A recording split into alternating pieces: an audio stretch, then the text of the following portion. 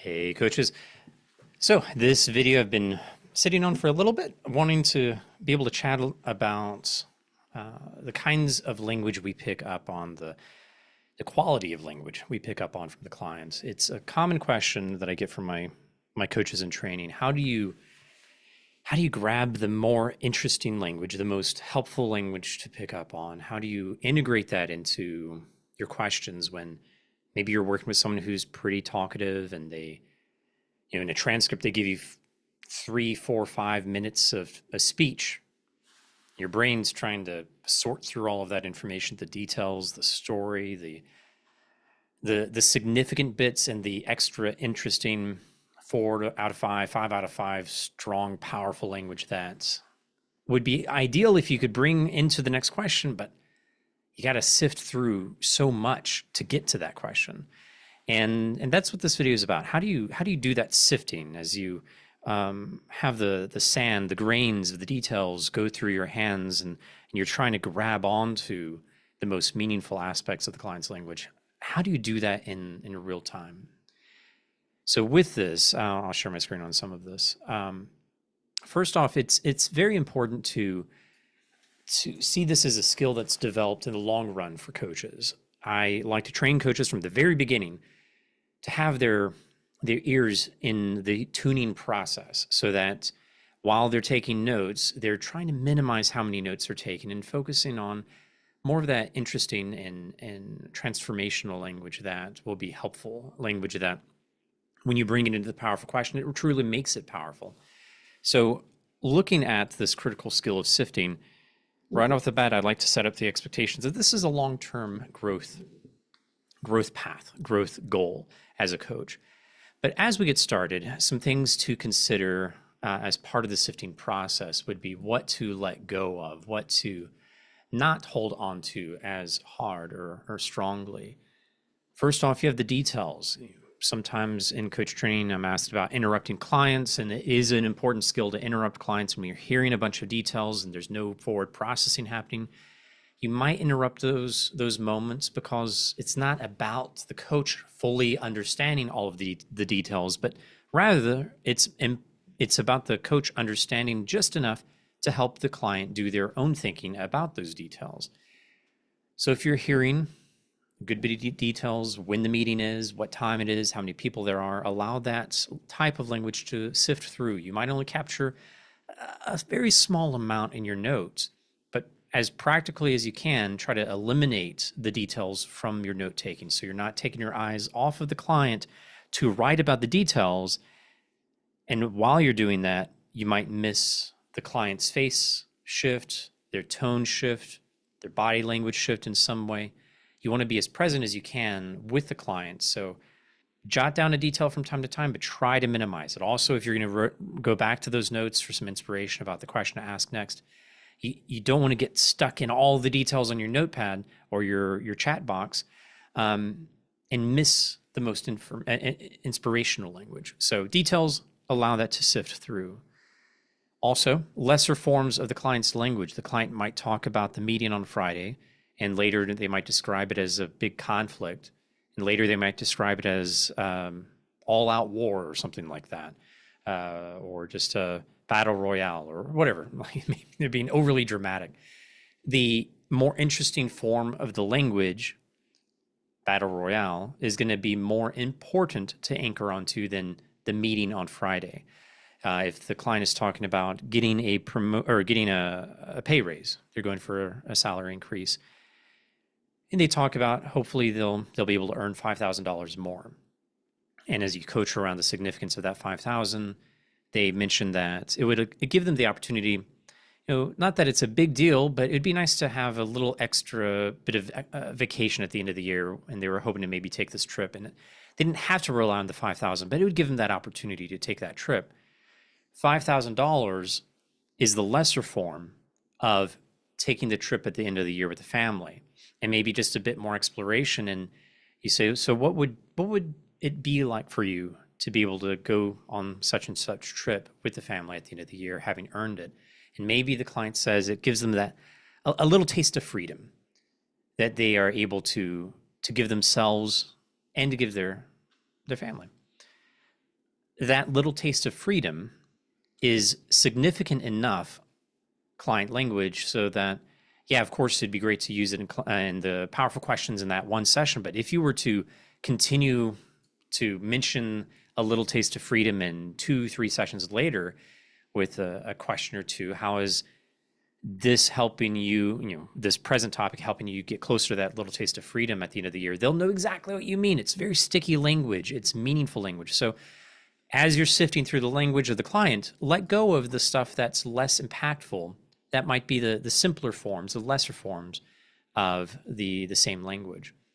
If the client sets their own language aside, they say, that metaphor doesn't really fit, or no, it's not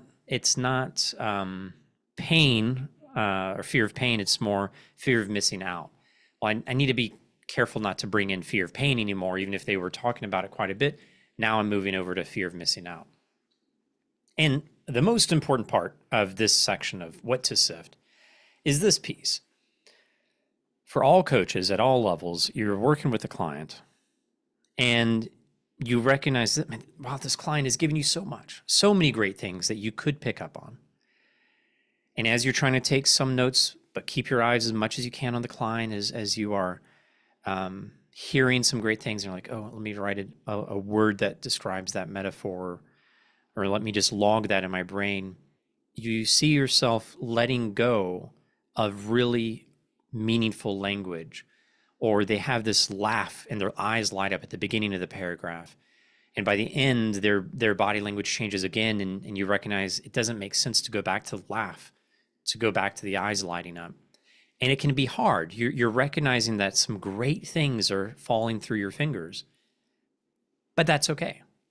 It's okay to allow that kind of stuff to sift out as long as you're also grabbing onto really meaningful stuff. You cannot, it's just pretty much impossible to capture every meaningful word. And it's even more impossible to utilize every meaningful word, phrase, metaphor, shift in behavior from the client. It's too much for the coach to put on their shoulders. Know if you can capture 20% of the most impactful language that the client offers during a session, it's going to be usually a lot more than they'd be able to process and witness in themselves if they're all on their own. You being empathetically there and capturing that much is a great service to them. So be okay letting go of some of the great stuff as long as you are tuning your ears to other great stuff. And that's, again, long-term goals. Be able to sift in order to make room for the important stuff. So what do you hold on to? These are some categories that's useful to talk through. Emotions language, not that we're just hammering on, where's this fear coming from? Where's that fear coming from? Where's the fear coming from? We're just knowing, fear is on the table. What's the significance of the fear? And that leads to other language. And so be ready to explore emotion for maybe one step down, maybe 2 steps down. And that yields some more transformational language, oftentimes around values and motivation. This is the starter kit of good client language. When the client talks about why something is important to them, that is their values. That represents what that matters to them. When the client talks about their why, their energy towards something, their purpose for driving forward towards a goal, that's their motivation. Be able to pick up on that language. However, this language around the emotions, why a person cares, why they're pursuing something, it is a little bit less than very strong language around statements of being, who this client is. It's a little bit different to say, I have a little bit of a fear of missing out because it's really important for me to show that I'm invested in all of the main events of the company. It says that I care about what the company is doing.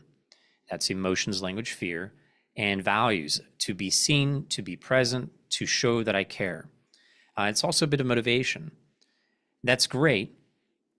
And when the client says, so I feel like I'm FOMO, Brian, I'm this version of me is like always in that fear of missing out category. And I needed to have a different approach on certain days when I can't set aside my regular everyday work. Okay, what did that language show? Now Brian has this labeled version of the self. A statement of who Brian is fear of missing out Brian, FOMO Brian. And in session Brian is like, I need to be able to set aside that perspective and that desire, that version of the self in favor of something different.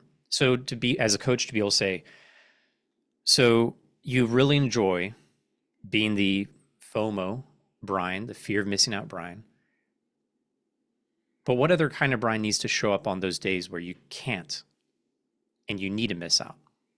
And that leads to a different statement of being. It also kind of leads to characters. And if you can have a dedicated to the get the job done Brian versus the fear of missing out Brian, you now have two different characters, and they can kind of have a perspective conversation, a values conversation. Statements of being have a lot of power and usually have a strength between sessions. These are characters or identity-based statements that speak to the core of who the person is. They're usually a combination of all of these things in one little statement. Now, another thing to hold on to prioritize with the note-taking. This sounds a little bit like we're going backwards, but sometimes when a client is at the beginning of a session, maybe in the middle of a session, something shifted for them, they'll say something very practical. It could sound like, now that I'm talking this through, what I think I really need is some sort of plan of how to approach my manager on Friday. At that moment, it's important for the coach to kind of take note, okay, need a plan or plan. Even if it's just mental. This person told me what they want from our session. They just told me what they want from this processing that they're going to do with me. Possibly the worst thing we can do in the moment is to say, okay, so what do you need by the end of our session today? The classic marker 3.2 with the ICF competencies markers, or in my model, the R in the START model. What are we after by the end of our session today? Well, if they just told you what they're after, don't miss it. It might sound pretty mundane, and you can elevate it by asking about the significance of it, but just don't miss it. Don't miss it. And especially if that statement of need that might come in the middle of the session sounds a bit different from what came at the beginning of the session. You can help the client reflect on, okay, so it's not about the plan after you've talked it through. It's about other people that might be needing to be involved in this conversation. What have you learned from the beginning of our conversation and now? A different statement of need should be reflected on and help the client. And we want to help the client reflect on what they perceive they're after by the end of the session without just blankly asking for it. If they say it, hear it, use it.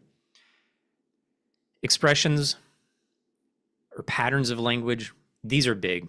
I've got that LinkedIn post on SOLD, S-O-L-D. You can check that out. The idea is if you see a shift in behavior, some sort of the eyes lighting up, the laugh around something that might not deem a laugh, or they have some sort of big aha moment that's expressed through their behavior and tone or energy, or they've said the same word 4, 5, 6 times in the last couple of paragraphs or exchanges. There's something significant usually there. And the main thing is just to point it out, highlight it, no judgment, just say, hey, over the past few questions, I've noticed you said the word doubt a lot. Like, I don't know, 6 times? What's that doubt about? Or when you said that's what it is, your eyes lit up like the stars in the sky. What did you just realize? Expression shifts and patterns make for great observations. Don't miss those. And then finally, tidal language, one of my favorite concepts. I need to do extra content on this, but the idea of tidal language comes from years, 7 years of assessing coaches. And when I'm looking at transcripts and when I'm doing demos and I see the opportunity, it often will stand out to me now after working in this space for a while. When the client says a phrase or a sentence that it just seems like it encapsulates the whole thing, that phrase expresses their entire struggle. For instance, in getting the pay raise, the $5,000, the vacation, the freedom. Maybe the client says, I'm wanting the freedom, but it's going to take a sacrifice that I'm not sure it's worth. That sentence, freedom at a cost of a sacrifice, it almost could be the title of the entire session. So if you could title the books or the chapters of your work with the client, each coaching session being a chapter in that book. There's usually some sort of phrase in that session, and many times it comes in within the first third, somewhere around the end of the agenda setting. The client says a phrase, a sentence, and it just seems to capture it all. That's great to be able to write down, particularly in your long-term notes. And practically speaking, when I'm doing note-taking, I sometimes have taken that phrase that I see as the title language and drop it into the title of, or the subject line of an email or message that I'm sending over to my client. Title language is just a fun thing, a little additional piece of language to not sift out. And a good use of title language is at the end of the session to be able to say, over these past 30 minutes, you've really been focused on freedom at the cost of that sacrifice. What have you learned about what you want with that sacrifice? What have you learned about the cost of the freedom you're after, or something like that? So pointing to the overarching theme, title, asking a question about learning by the end of the session. It's just a nice little touch at the end. It synthesizes things really well with the client as you bring in that kind of language. The whole point of the idea of sifting is capturing meaningful client language. And I'll just drop this in here because it's a part of the picture. The reason it's so important is because in the absence of meaningful client language, we rely on meaningful coach language. And while that can be helpful, it requires that the client does extra processing to understand us. And it also focuses more on what we bring to the table and us almost being the problem solver or understanding of the client's situation. And it's so much extra work. The lazier form, or the better form, more efficient form for the client's sake, is for the coach to sit back and relax and recognize the client's giving you so many good things, so many wonderful, beautiful pieces of their language, of their heart, as they're expressing themselves around the situation. As you hear that in the agenda setting, don't ask what they want by the end of the session as we talk about Friday's meeting. Ask at the end of the session, what do you want to help you prepare for this battle royale and still maintain your dignity, or something like that. I'm making things up in the moment, but you get the idea. It's so much stronger to use their language and their meaningful language, and it helps their thinking be faster. If they are thinking in their own words and they see those words reflected back to them, they don't have to process the new words. They're processing their own words in new combinations. Sift out the details, sift out the lesser things in favor of these meaningful pieces of language. And you'll see a difference in your coaching as you ask questions around that language and allow the client to think more effectively for themselves. I hope this is helpful. Thank you for sitting here, listening to me, maybe at 2 times speed. Just really appreciate you tuning in, and hope you have a great rest of your day. Thank you for coaching.